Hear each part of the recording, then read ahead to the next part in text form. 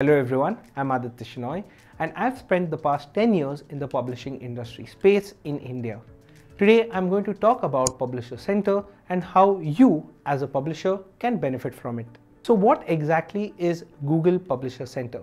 Google Publisher Center is a free tool to help publishers submit and manage their content in Google News and configure monetization options through Reader Revenue Manager. Publishers can use Publisher Center to submit their website or RSS feed to Google News for review, manage their publications settings such as their name, description and logo, manage multiple subdomains and regional websites of the same domain, submit news labels to help Google News understand the content on their website better, or set up Reader Revenue Manager to monetize their content through subscriptions.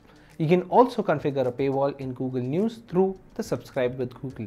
Publisher Center is not a CMS and does not host any publisher content. Instead, it enables publishers to submit their content to Google News for review and inclusion in the Google News app that is available on iOS as well as Android. There's also a website for it, news.google.com. Publishers can sign up for a Publisher Center account and create a profile by submitting their website details, such as the URL, the location of the website, and the language it is in. The URL is verified via Google Search Console. Multiple publications can be added to be a part of one organization. Now, this helps Google understand what kind of content your publication is covering. It also has different sections and subdomains. Do mark them appropriately to help Google categorize it and distribute them better.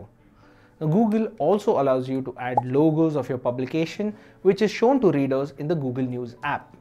Now, have a square logo prepared for your brand. Google recommends it to be 1000 pixels by 1000 pixels in dimension, while the minimum requirement is 512 pixels by 512 pixels. It also requires a rectangular logo in the 10:1 aspect ratio. The ideal size is 400 pixels wide and 40 pixels tall, though the minimum requirement is 200 pixels wide and 20 pixels tall. Once you have set up your publication page, you can proceed with Google News setup. I'm not saying that you need to sign up on Publisher Center to get onto Google News.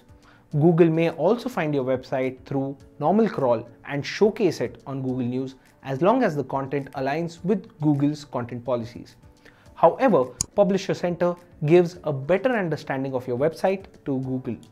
You can add a short description of your publication along with the publication category. It has a drop-down menu for you to select options such as news and politics, sports, entertainment, business, and so on. Select the one that closely matches to the content on your website. You can also set how you would want Google to distribute your content.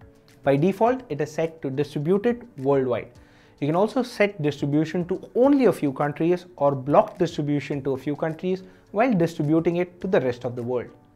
You also get the ability to block or allow visibility of your content in certain Google products. Now we move to the next step, content settings. Here you can submit a section of your website to Google News. These sections will appear as tabs under your publication in the Google News app. Sections can be created by using an RSS feed, grouped by topics. You can also add a YouTube channel or a playlist or personalize it completely for your audience. Once these sections are added, you can process it for review. Now in this step, you will be shown if there is any issue with the publication details that you've added. While Google states that it will take about 2 to 4 weeks to review the page, it usually gets wrapped up in a week. In order to increase the chances of your website appearing on Google News, here are some of the key factors you need to pay attention to. So while ranking publications in news, Google looks for prominence, authoritativeness, freshness, and language. Publisher Center also offers labels you can add to your content to help Google categorize it better. This does not affect your website ranking in SERP or on Google News. But if you publish opinion pieces, user-generated content, press releases, or blog posts, adding content labels can help Google classify what is news and what isn't. This option is available under the More options in Publisher Center. With Publisher Center, you also get another product called Reader Revenue Manager. Now this is only available in a few countries at the moment, so don't be surprised if you don't find this option in your Publisher Center. Reader Revenue Manager is a self-service platform that enables news organizations to deploy a subscriptions or contributions model on their desktop and mobile web pages.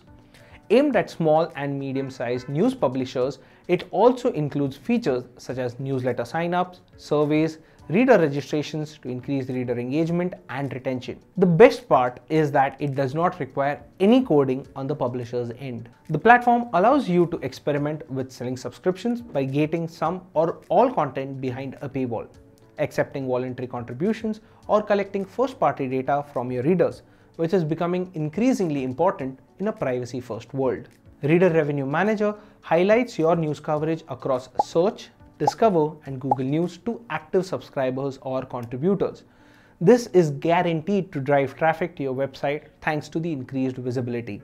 The Reader Revenue Manager is easy to set up and can be implemented in a few days. Since Subscribe with Google, it is very easy to subscribe, converting readers with just 2 clicks. Since readers are already signed into their Google accounts, when they sign up for a newsletter, you'll have direct access to their opted-in contact information. You'll also be able to generate first-party audience data that can be viewed in Google Analytics or passed automatically to Google Ad Manager for improved ads monetization. There are no fees to set up a Reader Revenue Manager, but Google charges a fixed 5% fee that is inclusive of card charges, and the publisher gets to pocket the remaining 95%. Reader Revenue Manager is currently available in the US, Canada, Brazil, Mexico, Argentina, Chile, Peru, Costa Rica, and Colombia. It is expected to roll out to other countries soon. Sounds interesting, right? If you want me to create a detailed video on Reader Revenue Manager, drop a comment. If I get enough comments, I'll do a deep dive into Reader Revenue Manager. That was it for this video. If you've learned something new, do give this video a thumbs up. And don't forget to share this with your publisher friends.